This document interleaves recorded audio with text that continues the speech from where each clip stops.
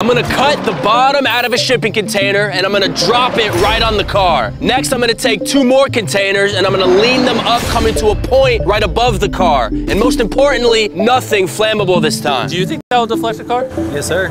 Oh, I thought you were gonna say no. Blake then asked his crew to remove every piece of wood that was in the container, because that's what ended his challenge last time. He then had them cut out the bottom of the container that would surround the Lamborghini. This storage container could put a lot of damage. Completely crush it? Yeah. You can? I mean, yeah, that thing weighs a whole lot.